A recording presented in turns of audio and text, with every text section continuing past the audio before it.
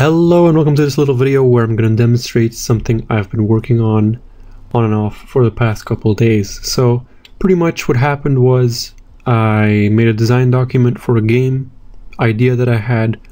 I wanted to communicate some stuff to some people, and pretty much I wanted to also add in a little demo of some of the combat system that I had in mind.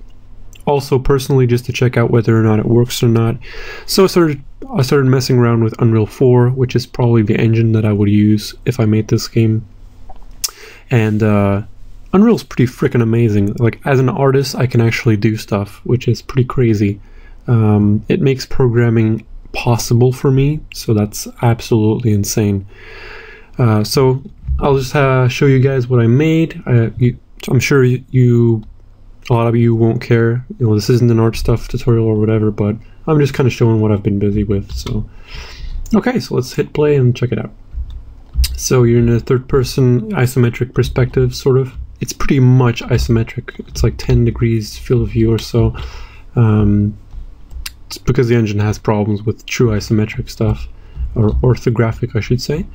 So immediately we're greeted by these two dudes to just test, because I figure if I make this game, it's probably going to end up being 2D-ish, like a 2.5D, so these might be the characters maybe, I don't know, we'll see.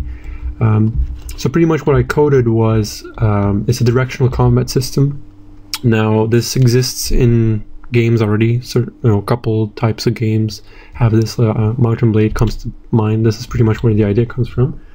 But it doesn't exist yet in sort of top-down, kind of Diablo-like angle. I haven't seen it, at least, so it's pretty cool to have this in the, to be able to have made this.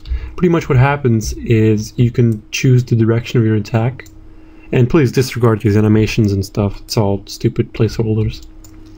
But anyway, it's going to take your attack direction and like intelligently decide whether it's a slash from the right or from the left. In this case, I could add tons more, but right now it's just left and right.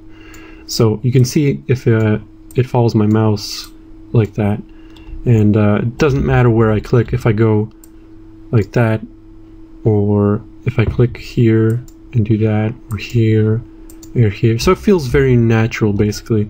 And there's a surprising amount of math behind this. It seems really simple, but yeah, it took some head scratching to get this working properly.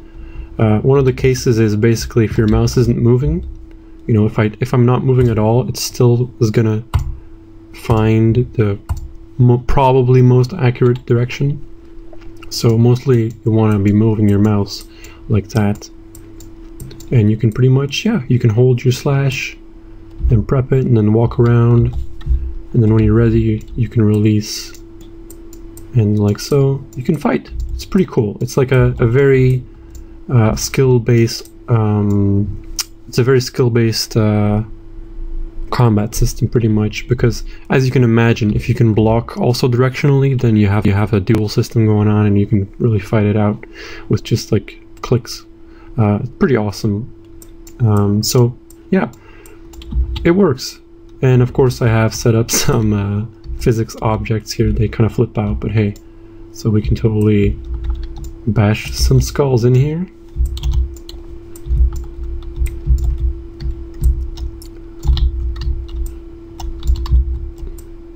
Ooh, okay. And then there's these anti-gravity boxes here that I just gave some extra weight and stuff, so I can test my accuracy, I guess.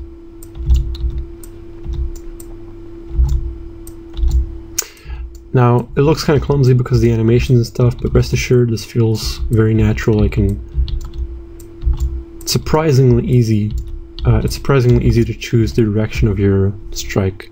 So I can also hide the mouse, which gets it the better, this is pretty much what the game would look like. So it feels like I'm controlling the arm, even though there's only two directions yet. It's pretty cool. I could totally see a combat game like this, so as a proof of concept, it turned out quite okay. So that's it for this video. I just wanted to demonstrate what I've been making. Actually, I can just give you a glance of the math behind this, just because I'm kind of proud of it. If I can load this up real quick. So these are all the nodes behind it. Yes, I use nodes. Programming is, like with code, is actually just a little bit too annoying for me, and I mess up too much. So pretty much just a ton of vector-based mathematics behind this to set direction of the strike. I'm not going to go into exactly what happens here, but yeah, you can see this program is pretty damn sweet. Unreal 4 is awesome. So that's it. If you are interested in knowing more about this potentially maybe game that will happen, then feel free to ask me. It doesn't, like, it's not like secret or whatever. So that's it for this video. I'll see you in the next one.